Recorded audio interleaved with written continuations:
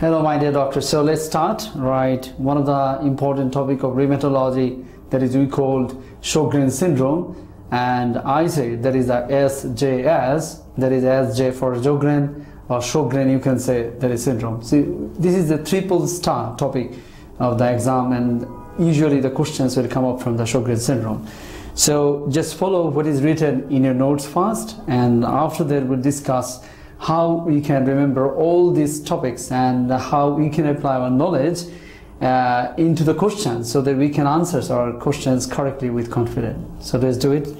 Sjogren syndrome is autoimmune disorder affecting exocrine glands resulting in dry mucosal surfaces. It may be primary, that is we call the PSS, that is the primary Sjogren syndrome, or secondary to rheumatoid arthritis or other connective tissue disorders.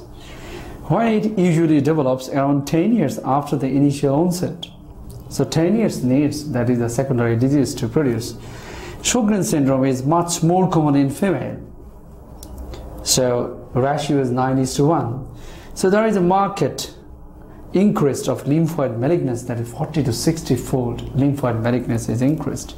Features include dry eyes, keratoconjunctivitis, sicca, dry mouth, vaginal dryness, arthralgia, Raynaud's myalgia, sensory polyneuropathy, and renal tubular acidosis, usually subclinical. Investigation include the rheumatoid factor positive in nearly 100% of the patients.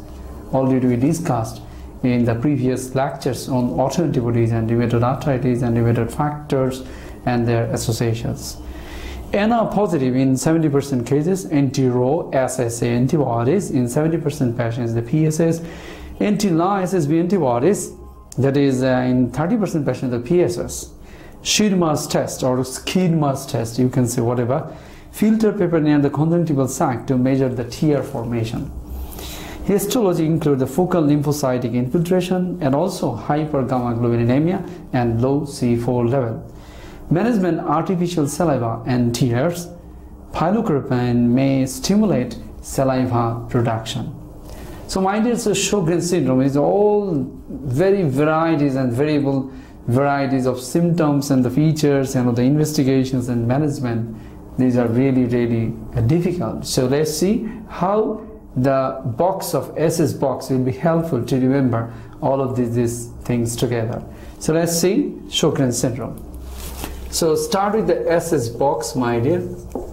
So SS box of Sjogren syndrome, as I said, the SJS is nothing but the Sjogren syndrome. The most important part of the Sjogren syndrome is the keratoconjunctivitis sicca, that is the dry eyes and dry mouth.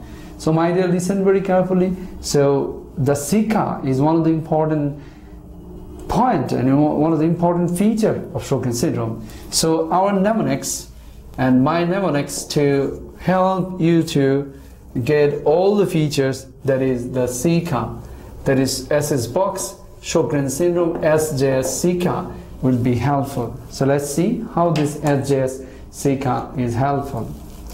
So yes, S for 60. This is important. I start with the S for 60. This is important. Let's see how it is important. Means the 60-fold or 60 times increased risks to develop the lymphoid malignancy.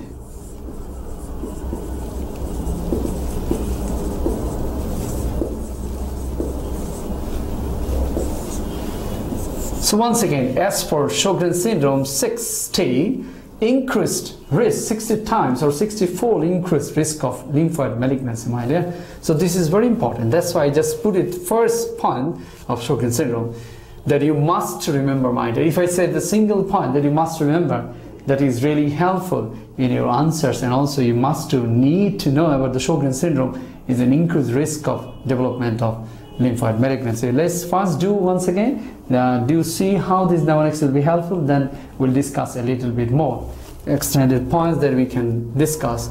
So Z for, once again, we can write Z for Zama. Zama means gamma. We can write Zama means gamma. So gamma means hyper gamma hypergammaglobulinemia. So this is very helpful. Hypergammaglobulinemia, my dear, this is one of the another next important point that you must remember. So once again, S for 60 and Z for Zama. Zama means gamma, hypergammaglobulinemia. And next S for, once again, sicca. We can write sicca syndrome, that is keratoconjunctivitis. Keratoconjunctivitis sicca. We can say keratoconjunctivitis sicca means dry eyes, dry mouth, and dry vagina. So this is one of the important part of Sjogren syndrome. So once again, this triad that you must remember, my dear. So as I said, the box of the Sjogren syndrome is the sicca, SJ as sicca. So once again, S for 60-fold increased risk of lymphoid malignancy. Therefore, Zama, gamma, hypergammaglobulinemia is one of the most important points of Sjogren syndrome. And next point is the S. Once again, that is S for sicca is the next important point. The pathognomonic features of sicca syndrome, that is keratoconjunctivitis sicca. This means dry eyes, dry mouth, and also as well as the dry mucosa, means the dry vagina. So this triad that we must remember. Next, how this sicca is helpful, let's see. Sicca. So sicca stands on S for, once again, we must remember S for Schirmer's test. This test is a clinical bedside test that we can assess how much dry, to what extent, so that we can understand this is really dry. S for, once again, saliva. We must remember that we need to treat the patient by artificial saliva, and this artificial saliva is increased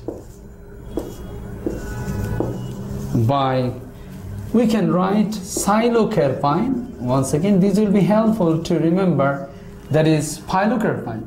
Pilocarpine, we are writing pilocarpine. And next point, S for SSA antibodies, that is anti-Ro, and everybody must know already we had a lecture on autoantibodies, and there we discussed about the ROSA, RO for SSA, ROSA, anti-Ro antibody, and SSB, that is anti-Lyme antibody, and of course rheumatoid factor, anti-nuclear antibody, and of course S4, we can write the S4 is reduced. This is nothing but the C4 is reduced. We can write the way I'm writing, just write it down, that will be helpful. And of course, S for sensory polyneuropathy, means peripheral neuropathy. Just follow me, that will be helpful. So yes, once again, S for what I said, S for Schirmer test, S for Schirmer test, S for saliva, that is S for pilocarpine, that is the pilocarpine, that will be helpful. S for SSA, S for SSB, the antibodies, and S for S4, that is the C4, and S for sensory polyneuropathy. So Schirmer test, saliva, SSA, saliva, pilocarpine, SSA, SSB antibody, S4 means C4, and sensory polyneuropathy. So next, my dear, just follow me. Just write it down, I for infiltration. Just write it down, I for infiltration. Infiltration means, yes, lymphocyte infiltration, focal infiltration, of course. And I for, once again, just write it down, increased gamma globulin, means hypergammaglobulinemia. And I for next, SI, next is the C. C for C4 is reduced. Once again, C for Schirmer test, we can write the way I'm writing, just follow me, my dear, that will be really, really helpful. And last is the A for acidosis, and that is really helpful, renal tubular acidosis. We can write the way that is I'm writing. Just follow me, my dear, the way I'm writing of Sjogren syndrome, all the clinical features that's really helpful. Let's see how it is helpful. So starting with the SICCA, sicca. So S, the rule of S, you see lots of S's. All right, yes, once again, S for Schirmer test, S for saliva, cyclocarpine, SSA, SSB antibody, S for low means the C for low and sensory polyneuropathy, I for infiltration, that is the lymphocyte infiltration, and I for increased gamma globulin, C for Schirmer test once again, and A for acidosis, that is renal tubular acidosis. So all these features all together are included with the SS box of Sjogren syndrome, SJS and sicca. So say with me, Sjogren syndrome, SJS, SICCA, sicca. So let's see once again, S for 60 and Z for Zama and S for sicca. Once again, S for 60, Zama and sicca. So 60 Zama, sicca, 60-fold increased risk of the lymphoid malignancy. Z for Zama, gamma globulin means hypergamma-globulin is one of the important features of Sjogren syndrome. And last, S for sicca. So this sicca will be helpful. This sicca syndrome, keratoconjunctivitis sicca, dry eyes, dry mouth, and dry mucosa, as well as the dry vagina.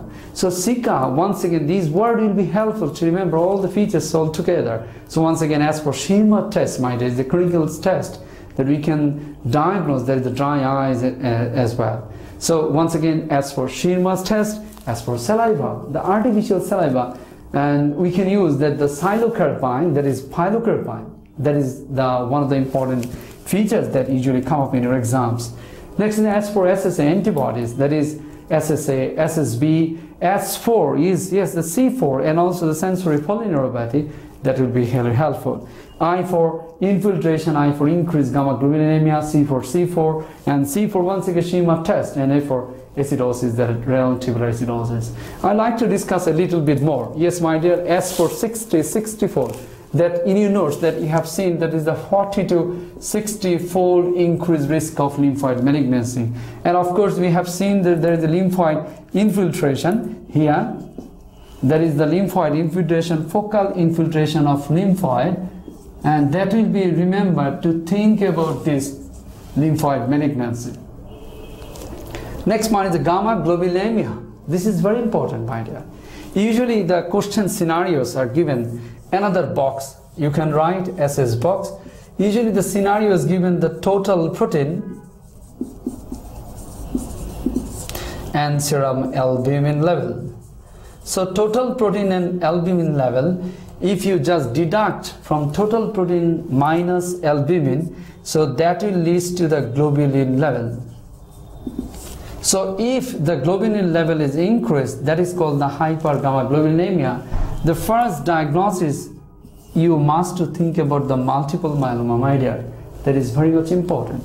The second diagnosis, Sjogren syndrome. Once again, third diagnosis, you put there is the autoimmune hepatitis. So my dear, listen very carefully. These three important, another box, three diseases that you must know. There is hypergamma-globulinemia. There's a long list of diseases, but you must remember these three important diseases, which is a very, very hot topic in your exam in MRCP. So you must remember about the multiple myeloma, Sjogren syndrome, first diagnosis multiple myeloma, second diagnosis Sjogren syndrome, and third diagnosis the autoimmune hepatitis. In that three important diseases, we'll get the hypergamma-globulinemia.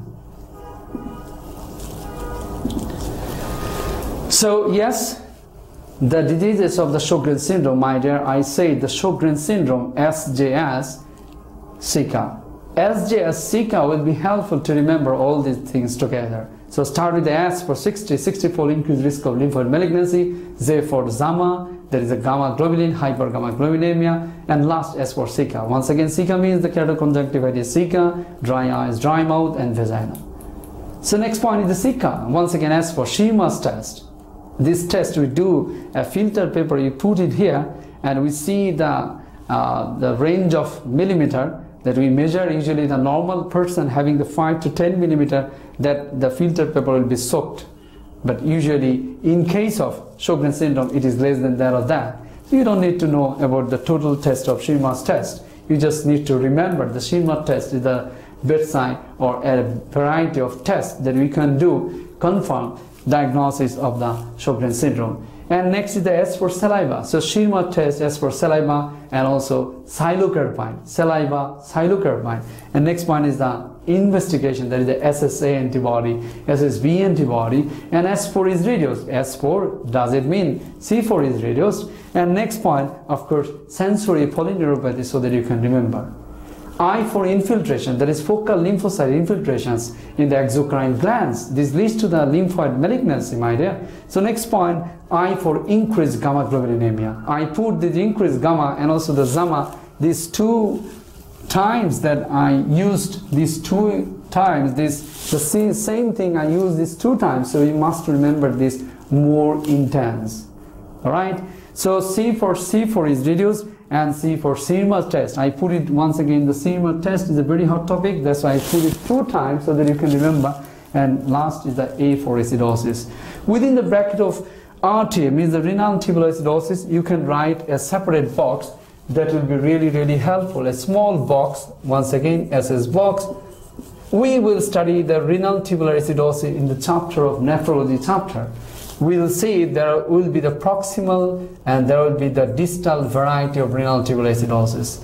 But both proximal and distal variety of renal tubular acidosis is formed by one disease that you must remember, that is called Sjogren syndrome. So this box is a very 5-star box, my dear.